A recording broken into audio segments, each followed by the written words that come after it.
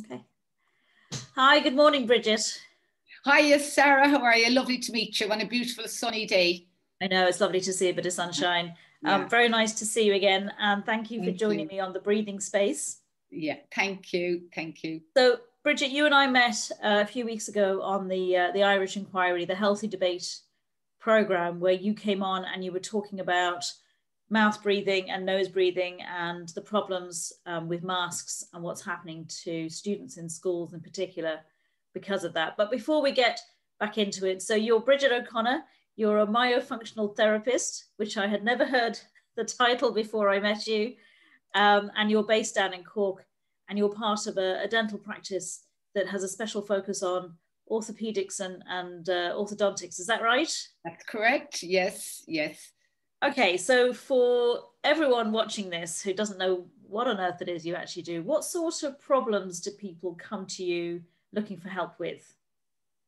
Okay, so myself and my husband work together as a team, and he takes care of the bones and the teeth, and I try to take care of the muscles, particularly the muscles in the face, neck, and the breathing muscles, postural work, etc.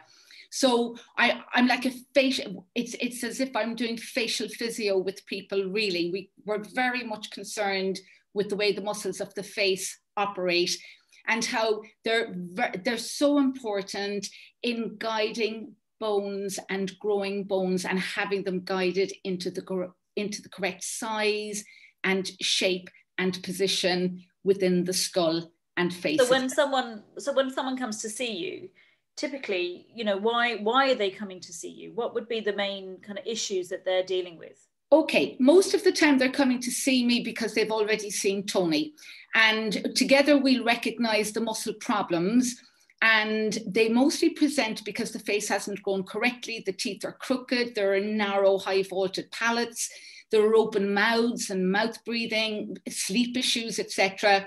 So we work in tandem, and I would really deal with the muscle function, which would be things like open mouth posture, mouth breathing. So I would have to try and train the muscles of the mouth and the face to improve their ability to have a lip seal. The tongue is a really important organ in the mouth as well, and it's very much gone under the radar, but I have to teach my patients how to posture the tongue correctly, and the correct resting posture of the tongue is in the roof of the mouth. A lot of people actually push their tongue out of the oral cavity, which this is what we call a tongue thrust. So I would be correcting problems like that. And then many of them present with sleep issues. So the sleep issues very often tend to track back to mouth open posture and a mouth breathing habit during the night. So I mostly correct tongue thrusting, mouth open posture, particularly tongue posture, because that's the key to getting all of this correct. And then the knock-ons, such as chewing problems, swallowing problems, and even non-nutritive problems like biting pens, biting nails, thumb sucking, digit sucking. So it goes right across the board. They're all myofunctional problems. So things like nail biting is a problem. So yes. can you? I'm really interested in that. I don't bite my nails. But I know a lot of people either. do. Yeah. So how does that relate to the face and the tongue and the teeth? Okay.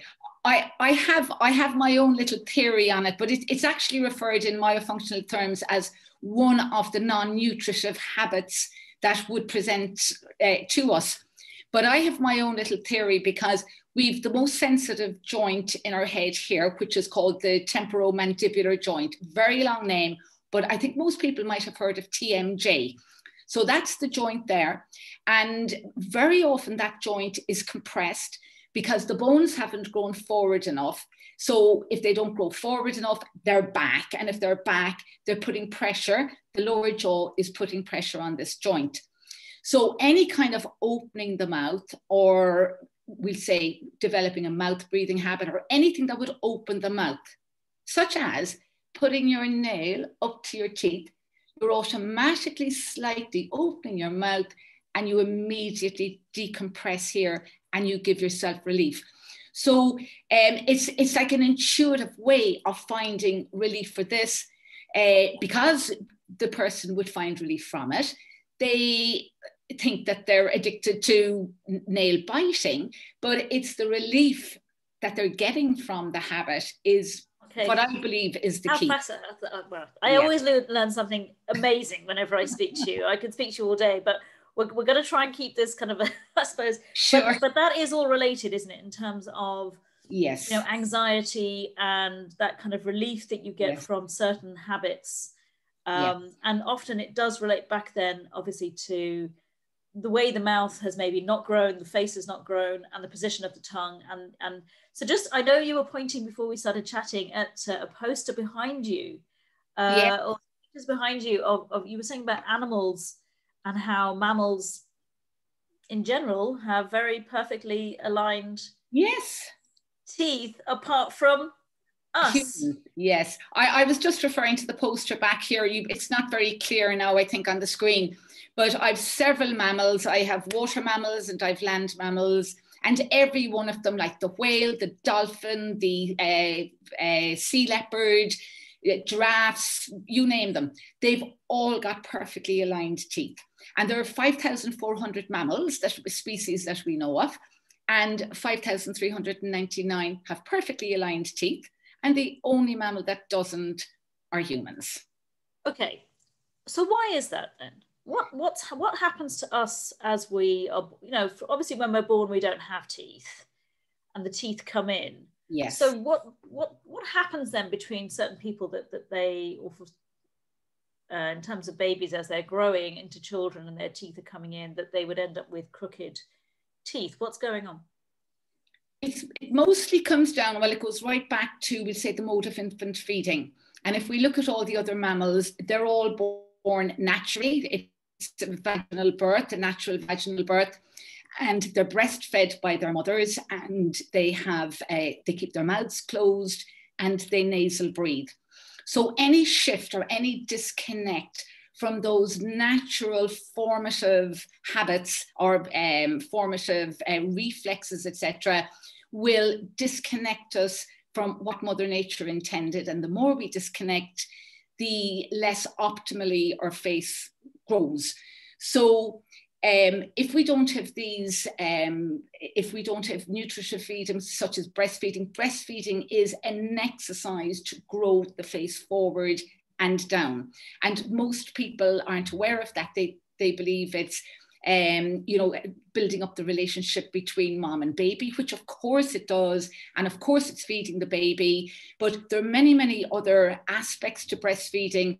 And one of the most important aspects is the fact that you are bringing baby to the gym 6, 8, 10, 12 times in a 24-hour period. You're working those facial muscles really hard. And when those facial muscles are worked really hard, that's the stimulus to grow the bones and to grow them in the correct direction.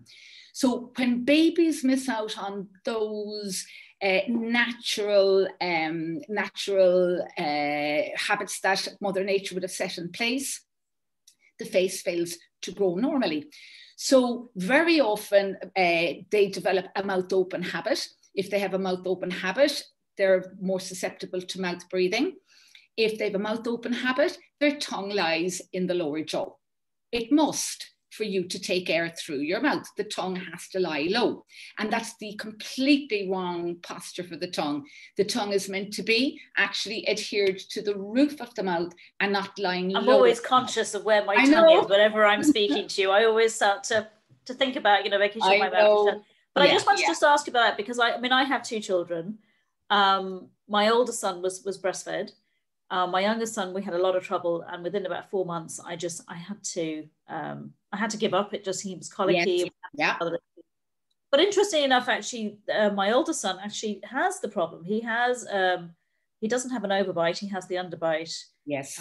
He's been wearing braces for the last 3 years. They're just about to come off, but he is a mouth breather. So there must have been something else then, other than just because he was breastfed. So I know that. Sure. Yeah, that's not the only. Yeah, that's not the only factor. So when you say an underbite, are you, just to clarify, do you mean that his upper jaw was behind his lower jaw? Yeah. Okay, so that's even though he was breastfed, the breastfeeding would have given this upper jaw the chance to kind of move forward and out, and that should really have pushed the mid-face, what we call the mid-face, forward and out.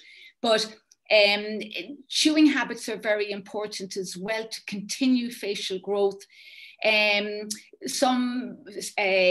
you go back, if moms switch, we'll say, from breastfeeding and then put baby onto bottle, there's a lot of work that, there's a lot of muscle function here that squeezes in on the upper jaw and just narrows it again. Because when a baby is feeding from a bottle, they're sucking, and when a baby is breastfeeding, they're suckling. So a lot of babies can present with things like tongue tie, which can make breastfeeding difficult for them as well.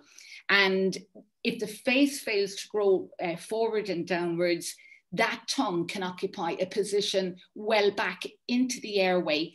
The mouth opens and a mouth breathing habit is developed. And I want to really get into mouth breathing and the issues of that in a moment, but could also that have been forced from, say, too many, consecutive ear infections, where actually, and very bad colds, head colds and things like that, where it became basically impossible to breathe through the nose because there was so much blockage. I mean, he's had grommets put in, he's had his adenoids taken out. I mean, he really had a lot of problems in terms of infections actually in his sinuses and in the ear canal. Could that have also been part of it? Because I know a lot of people, their children have suffered from these. Yeah, we have lots and lots of little kids coming into us, and they would be we always ask about ear, nose and throat problems, ear infections, grommets, etc. And it nearly always comes down to a mid-face that hasn't developed correctly, and a mouth breathing. Very often that develops into a mouth breathing problem. But when that face doesn't go forward enough and downwards enough, the tongue is well back. And the tongue interacts all the time for every single swallow, and we swallow 2,000 times a day. And provided we're swallowing correctly, there's a relationship between the back of the tongue and what we call the soft palate. So when those muscles work together, we pull on the soft palate, which pulls on the middle ear, which would be the eustachian tube. We get the benefit of a milking of that eustachian tube, hence drainage, and that resolves a lot of those ear issues. And that's not addressed.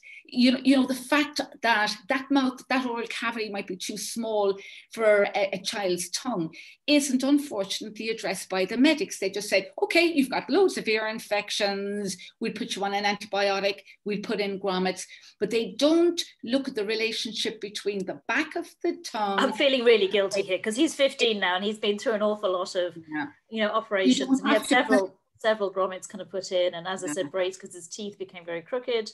Yeah, and he's definitely a mouth. He's going to kill me now because I'm talking about, on this. But I think it's important because obviously, as a mother, my number one concern is my children's safety and health, and looking at those things. So I think if we don't know this, then obviously we're just being led by the experts that we do see. Yeah. But this is obviously a serious issue, and I we have spoken before, so I would like you to really explain. There are so many issues that actually come about from mouth breathing. Yes. In terms of the physical and the health issues actually that arise from that. So I know there's so many, but can you give us some of the classic examples of the impact of mouth breathing on not just the development of the face, but actually physically in terms of our overall health?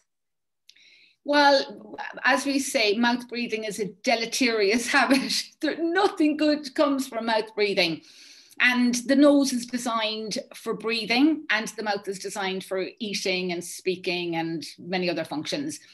So when we're mouth breathing, we breathe in the air that's in the room or wherever we are.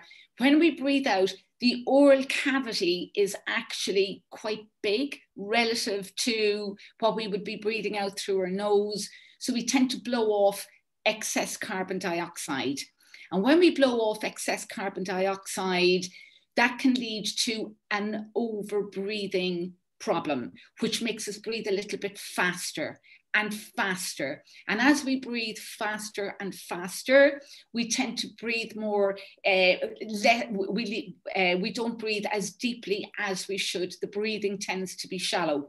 And when it's shallow, the movement of oxygen from the upper part of the lungs isn't as efficient as the movement of oxygen from the lower part of the lungs. So even though we're constantly taking in more air, we're not getting the benefit of it. But one of the major things that this overbreathing leads to, because we're mouth breathing, is a change in the pH in the blood. And when we blow off too much carbon dioxide, the level of carbon dioxide in the blood is the trigger, the natural trigger to the brain to take in the next breath. Now, obviously, that next breath should be through the nose. But if we're mouth breathing, you're going to take it in through the mouth. And when you take that breath in through the mouth, you bypass all the advantages of passing air through the nose. One of which is the nitric oxide at the top of the nose, which obliterates viruses and bacteria, but it also opens up the breathing tubes, and the delivery of oxygen to the brain and muscles is really enhanced. So to speed it up. So the kind of air we're breathing through the mouth, even though it's the same air as we would breathe through the nose, is very different when it arrives in the lungs. And it generally arrives in the upper part of the lungs, and it's just far less efficient to get into the muscle. So we lose out a lot on that. We tend to blow out the carbon dioxide, and we begin to alter the pH of the blood very, very quickly when we do that, because so our pH, so pH balance is 7.3, 7.4, is that right? It's 7.35. The optimal pH in the blood is 7.35. And the body is constantly monitoring that. It's like a computer reading the blood the whole time, saying, what is it? What is it? What is it? Oh, it's going a little bit over 7.45. We better bring it back. So it's got mechanisms to buffer the pH if it sees the pH creeping upwards or creeping downwards.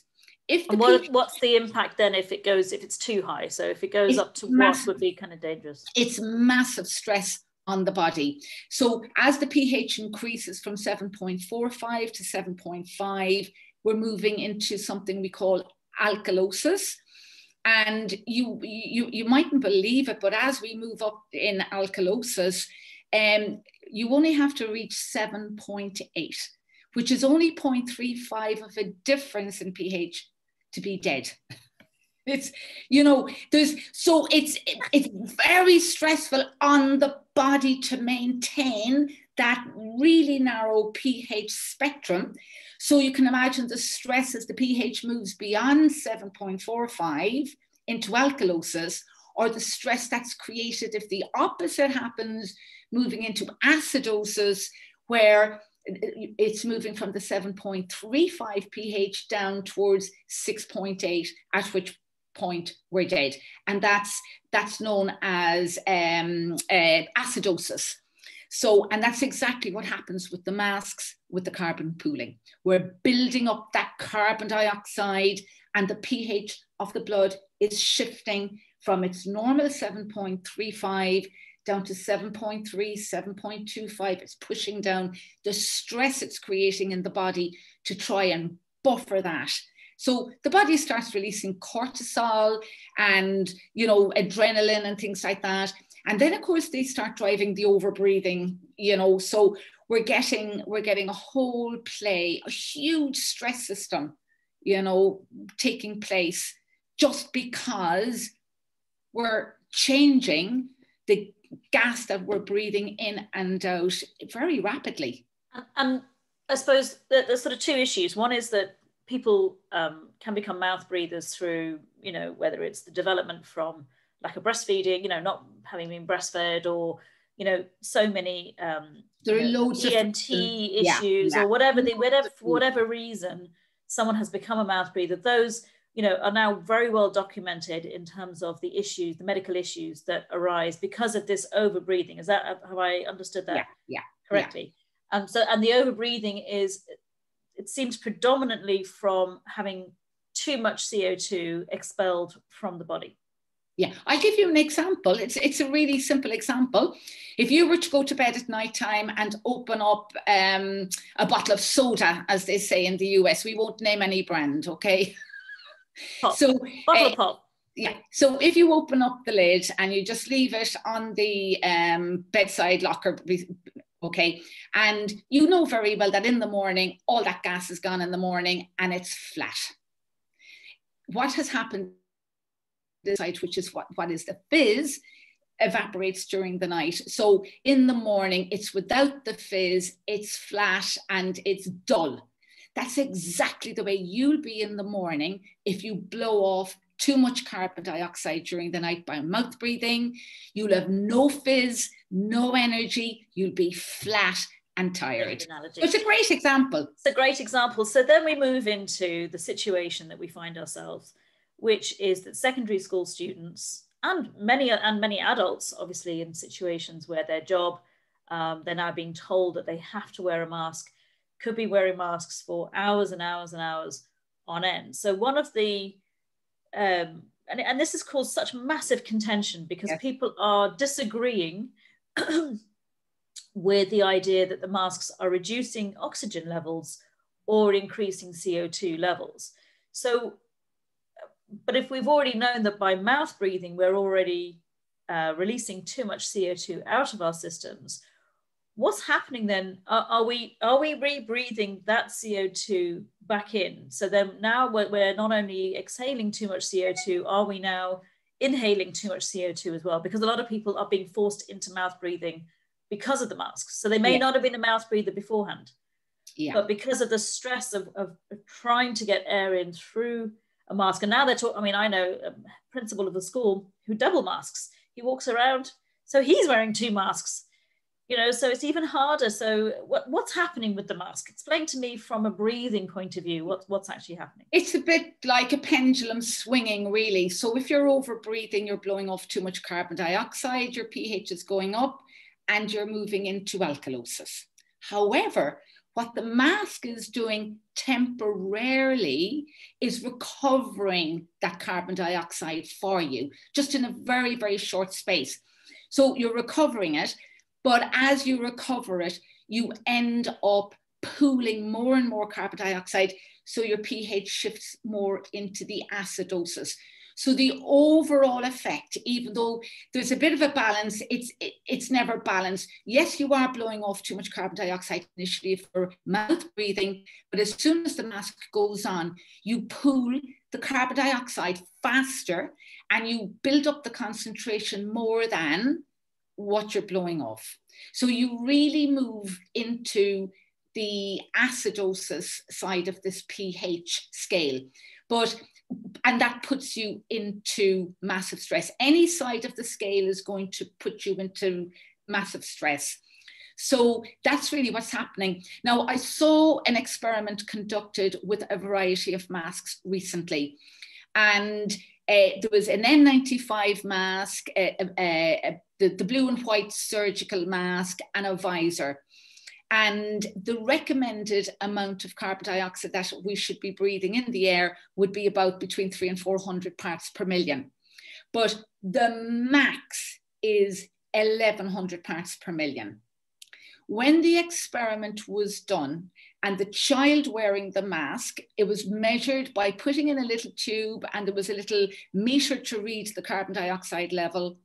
Within 35 seconds of normal breathing, and I don't know was the child mouth breathing or nasal breathing behind the mask because I couldn't see it, but within 35 seconds, that meter shot over 10,000 parts per million. It went off the scale. Within 35 seconds, the child was breathing greater than the acceptable level of 1100 parts per million. With the face mask, the surgical face mask, it only took 10 seconds for the child to reach 9,500 parts per million. And even with the visor, which we would think would allow us breathe a bit more efficiently, it reached 1,500 parts per million within 10 seconds as well. So there's no safe level. And even the WHO, if you look at the HSE website, the WHO, they have quoted from the WHO website that everybody is entitled to breathe clean air for their health and well-being. And they state that nobody should be breathing more, that the level is 1,100 parts per million. Yet, we're allowing our children sit for hours with a carbon dioxide level of 9,500 parts per million. And what sort of conditions can develop then, as a result of this constant exposure, to rebreathing your CO2 and elevating those levels? Yeah, I mean, the kids get tired really quickly. They they can develop headaches. You've got to remember they can they're starting to overbreathe because that compensates a little bit. They can develop the mouth breathing problems, and particularly that mouth breathing problem, it can be brought over into the bed at night time, where they begin to sleep with the mouth open, and then we're starting sleep breathing disorders, and that's a whole other health area, huge health area, posing massive problems today with our children and adults. What sort of health problems then do the sleep disorders present? Because a lot of parents might see the symptoms of it, but don't understand actually this is where it's coming from. So what sort of typical things do those sleep, mouth breathing at night, what does that actually cause during the day? What could people see? Okay, so very often mouth breathing at night can create a snoring problem, or if we're mouth breathing, the tongue posture is low. Hence, when the muscles relax, the tongue begins to fall back into the airway and interrupt flow. And that flow can be interrupted to the extent that the airflow is actually blocked. And there we are with obstructive sleep apnea straight away. So the sleep issues go from a spectrum of snoring right through to obstructive sleep apnea. And that, with the mouth open, as I said, the tongue isn't glued to the roof of the mouth. So when it has a low posture, it tends to slip back into the airway. And you can have varying amounts of the tongue falling back there, interrupting airflow to varying degrees, the worst being complete blockage. So what happens? And that's the sleep apnea is where, because the breathing's basically stopped, because the tongue has filled the entire passage, is that right? Yes. So people then wake up, the body obviously wakes you up, and then you're you're constantly interrupted sleep. And so we'll ask people questions. So the body is striving for oxygen, so it'll do everything to try and wake the person up. It's aware that it's not getting any oxygen. So the individual might start sleep talking. They might actually get up or sit up in the bed and get out and sleepwalk. They might wet the bed. They might get up to go to the loo and say, oh yeah, I go out to the loo 2 and 3 times a night, They might have very tired in the morning because they're struggling for air. They could have all sorts of night terrors is a really big thing with young children, and exhaustion in the morning.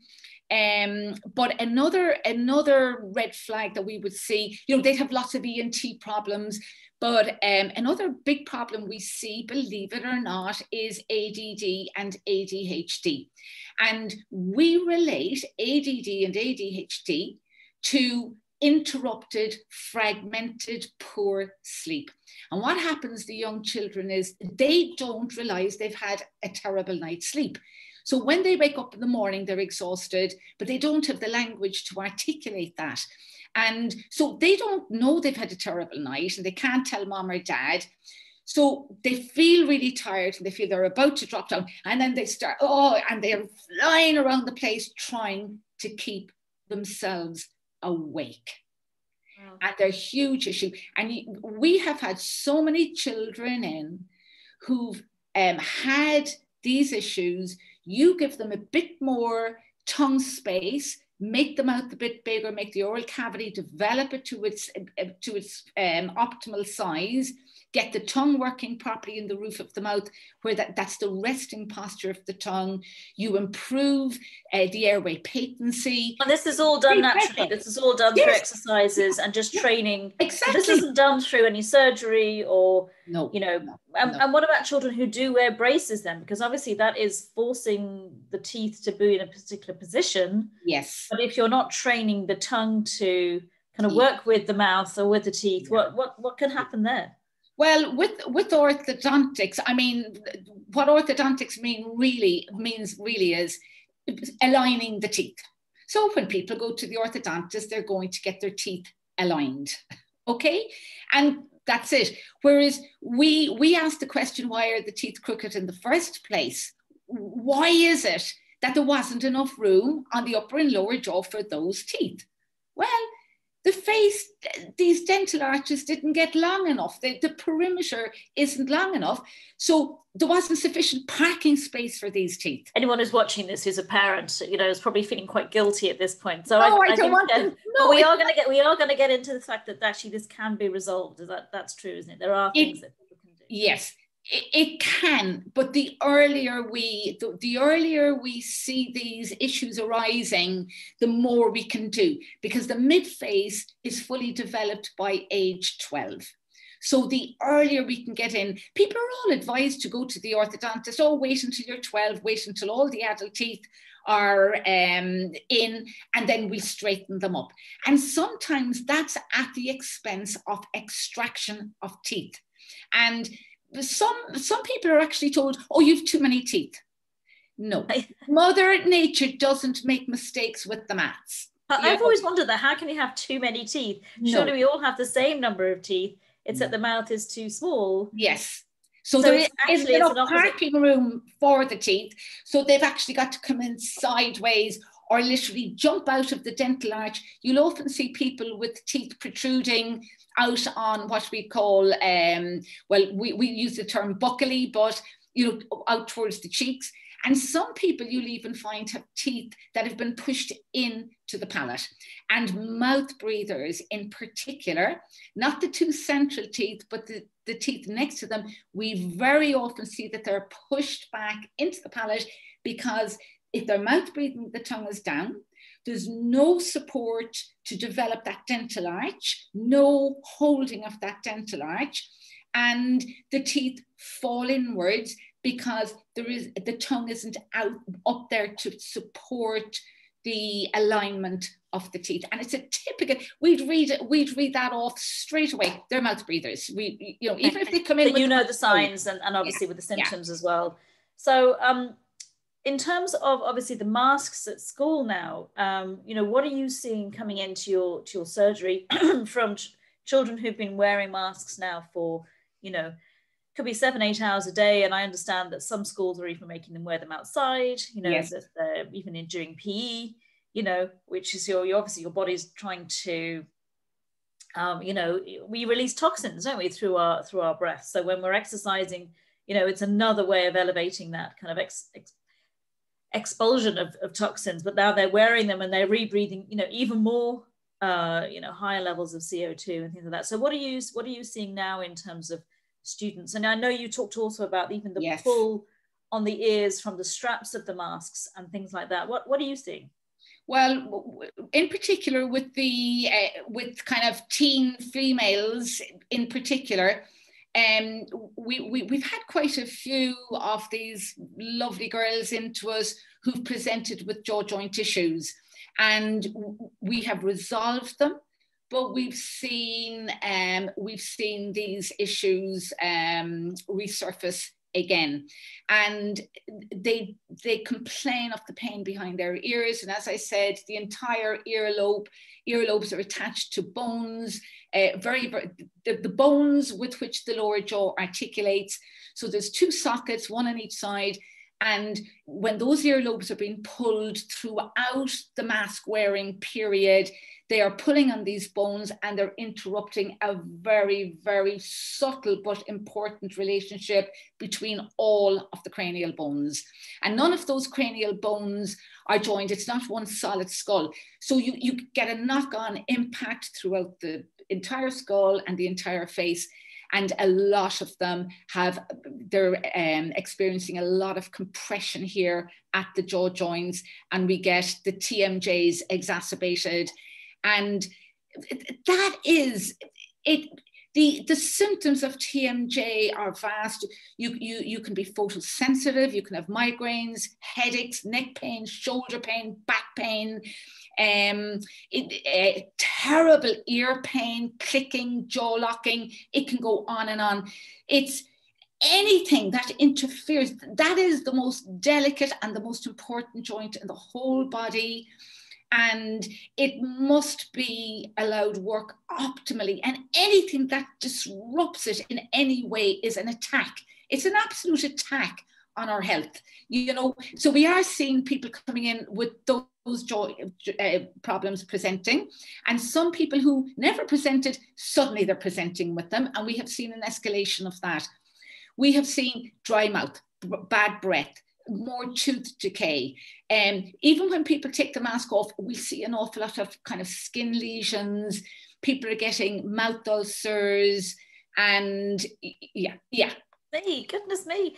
You know, and then this seems to be, we're not going to get into, whether masks, stop a transmission of a virus or anything like that, because, at the end of the day, you and I are not virologists, we're not, immunologists, we're not those types of experts. But, what we have to recognize is that there has been many studies that have shown that, a mask does not stop a transmission of a virus. So we know that there's very, very poor evidence for any benefit of wearing a mask in terms of protecting other people. Yes. And there are also studies to show that if you're fit and healthy, if you're completely well, you have no symptoms, you're not passing anything on anyway. So we'll just we'll put those two things aside. That asymptomatic transmission, 10 million people were studied in Wuhan to show that asymptomatic transmission was not a thing. Tens of thousands were studied in the States. We know there was a big Danish mask study that was done with about 6,000 people. It showed it didn't really impact transmission. So if we just put those things aside and we just focus on the impact to the wearers, this is real. This can be proven that wearing a mask is causing health issues, psychological issues, in terms of educational interruption. It's obviously, if you are getting headaches, if you're feeling sleepy, if you're feeling tired, lethargic, if you don't have that fizz in the morning, my passion is learning. My passion is helping people to optimize their brains, to be able to use their innate intelligence and the mechanisms in the brain to the best of their abilities. And what I'm seeing personally from my own practice is a lot of stress, a lot of depression, a lot of anxiety, and just lack of concentration. They're just really, so if you can't concentrate, your body thinks that you're in danger and you go into that. So it's all feeding into it. I know one thing you mentioned that was really interesting was actually particularly about girls and women of reproductive age wearing a mask and the impact it has on them because, again, of the pH levels. So can you explain a bit about that? Because this is really shocking to me. I'd never heard this before. It's more got to do with the progesterone levels. Okay, so during a normal menstrual cycle, it's divided, we'll say 0, day 14, day 28, just an average cycle. But from about day 14, following ovulation, the cycle enters what we call the luteal phase. And it's during that phase that progesterone begins to increase. So in normal circumstances, when people weren't wearing masks, the presence or the increasing level of progesterone in the body causes more hyperventilation. The females become more sensitive to carbon dioxide levels. So the brain tends to be triggered to take a next breath a little bit sooner than it normally would. So that leads to overbreathing. So but this is a natural thing that happens. Oh yes, this happens. This is biology. Yeah. So if that happens, So the females are doubly impacted then, that for a whole 2 weeks out of 4 weeks, their breathing is already interrupted because of the progesterone, but then wearing the mask really compounds their difficulty in breathing. And it's horrific to think that 50% of the students on average in second level are females, and that all of these girls have to suffer on in silence, you know, for 2 out of 4 weeks. And that must be the same as well in terms of young, you know, young teachers who are, yes, exactly, you know, women. So I know, and obviously in primary schools, and yes. you know, we are hoping to see an end to mask wearing everywhere. But you know, young teachers who are standing, you know, wearing a mask for hours on end as well in primary schools. All those teachers actually, you know, in secondary schools wearing them, and all teachers who would be pregnant, we know that when breathing is affected, that the fetus is less, it won't progress normally. The little baby tends to be underweight. Okay, so not only is it impacting on the person itself, but it's also impacting on the developing fetus. And I don't know if you're aware of it, but and this isn't new information, but it's only come to my attention in recent weeks, really. They have now examined a lot of these surgical masks, and they're finding graphene particles and silver and titanium dioxide particles, and they're about 1,000 times smaller than the little fibers in the mask. And these particles can be inhaled into the lungs, right down to the little air sacs.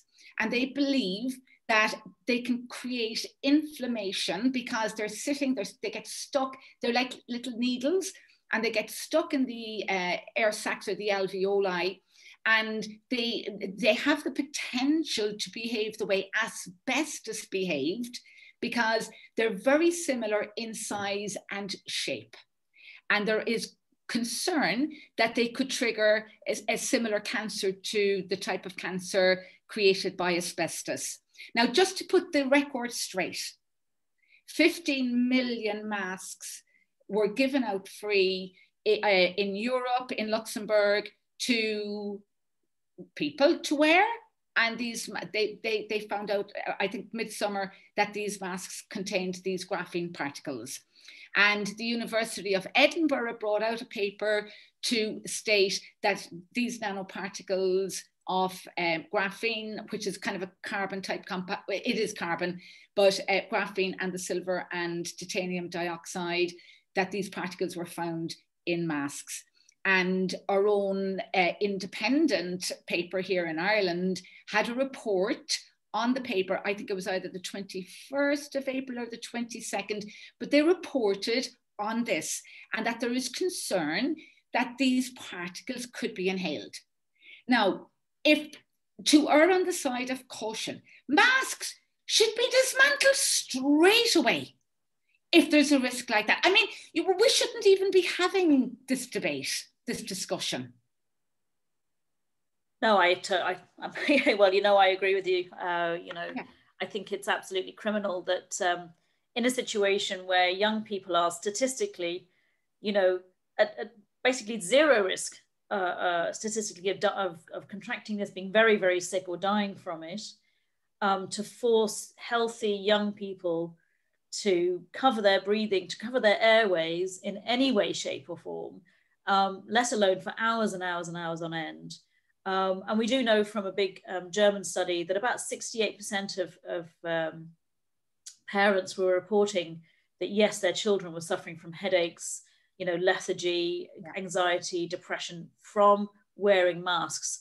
And, you know, the talk is that every flu season, you know, masks are going to have to come in. And the reality is, we know masks do not stop a transmission of a virus. So what would really be the purpose? That's for another discussion, I suppose. The reality is they are causing harm.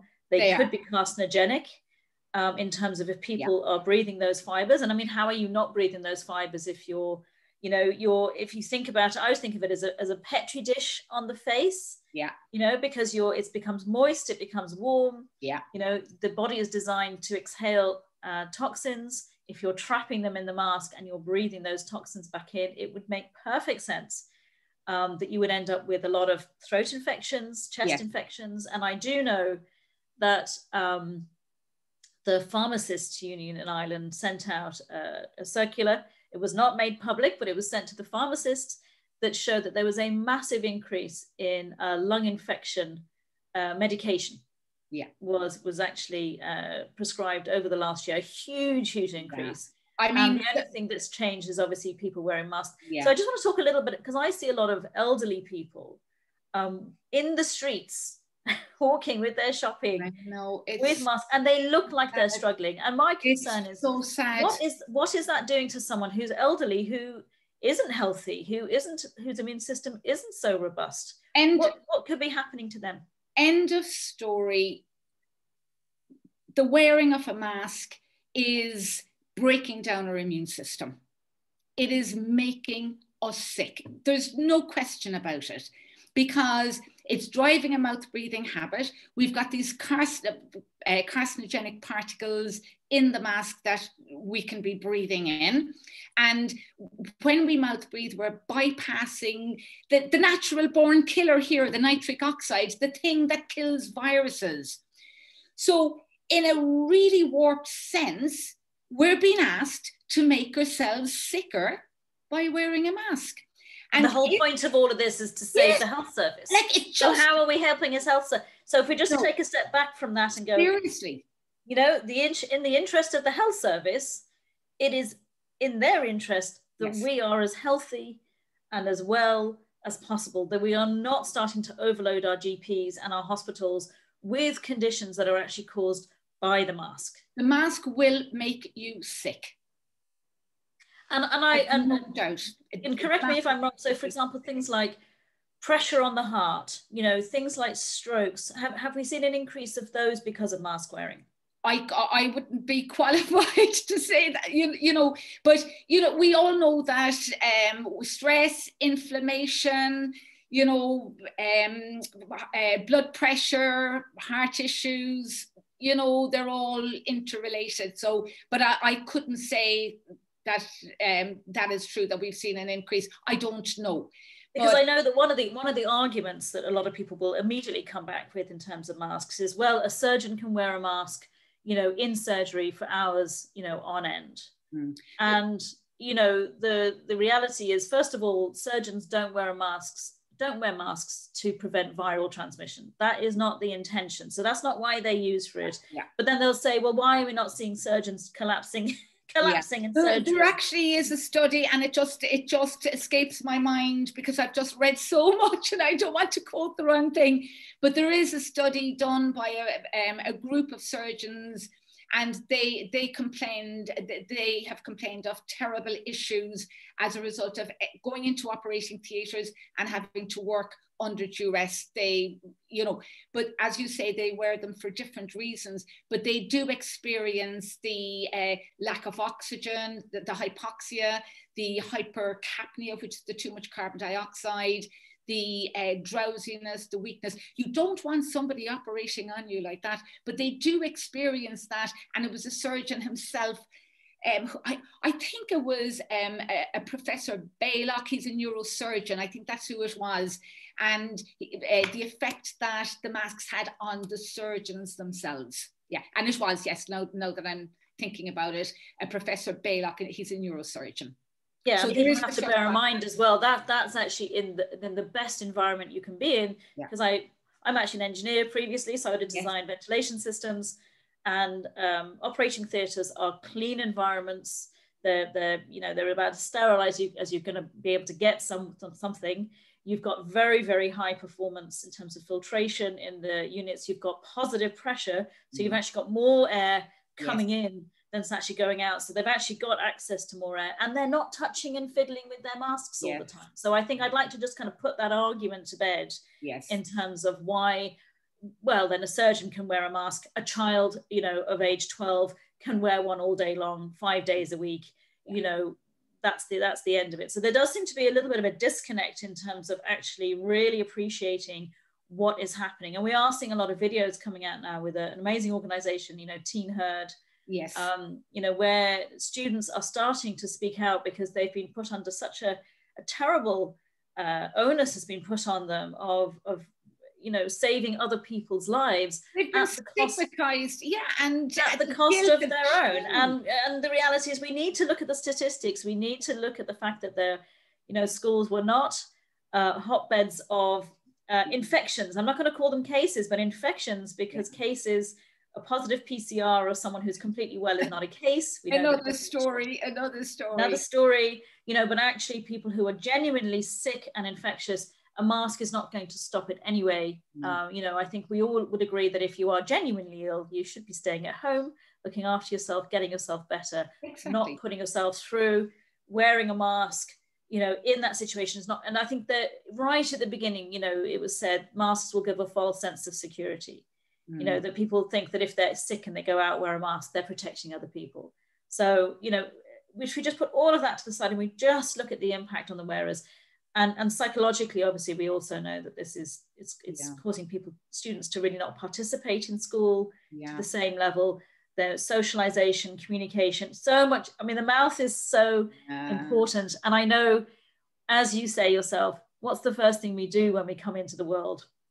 We take that we take a breath. And what's the last thing we do when we leave? You know, it's the last breath leaves oxygen us. Is the alpha nutrient. You know, we can't go far without oxygen, and to interrupt it is it's inhumane, and it's actually criminal to interrupt that necessity of life itself. We cannot operate without oxygen.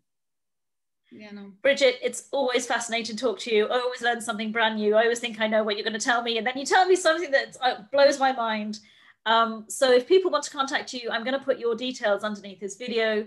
And if they have a child who's struggling, and, you know, particularly if they're young, obviously to kind of get them in, but if they're teenagers and they're struggling as well, you know, obviously they can come and get some help from you around that. Bridget, thank you so much for this morning. So welcome, Sarah, so welcome. Yeah. As always, an absolute pleasure. Because those children are suffering, everybody is suffering, and the mask is causing health issues. Yeah. Absolutely. So, you know, we're all campaigning over the next while to really help people to become educated around the dangers of masks and how they are far outweighing any, you know, benefit, which is minimal, if anything at all. In fact, it's really doubtful that it's doing anything positive. You know, the damaging impact physically, psychologically, you know, emotionally, educationally, societally, you know, it is having a massive impact. And this is not because we don't care. We genuinely care about people. We want people to be safe. We want the communities to be safe. We have to recognize that if in fact what we've seen in the UK is no risk analysis has been done in schools. There was a ruling that happened yesterday around masks in schools. They said no child should be forced to wear. You don't have to have a medical exemption. We know that we've lost you. We know there are some rulings in Weimar in Germany around masks that schools were told, no, categorically you're not. In Florida, they've now said absolutely no masks. They've said, in fact, you know, all measures were lifted in about 50% of states are now open. You know, businesses 100% open, mask mandates have gone. And instead of, you know, the catastrophizers were saying, oh, give it 2 weeks and you're going to see cases rise and deaths rise. In fact, it's been the complete opposite. People's health has actually improved. Cases and deaths have actually plummeted. You know, and we have to look at the facts. We have to look at these facts. We cannot say, oh, just in case it saves a life. In actual fact, it could be costing lives in a completely different way. So, you know, we just really want people to understand this information and to really start to protect themselves, protect their children, and really let's get rid of these masks. You know, they really are detrimental to our society and our health. So, Bridget, we're going to say thank you today, and we're going to leave it there. I'm sure I'll speak to you again soon. I'm sure you will.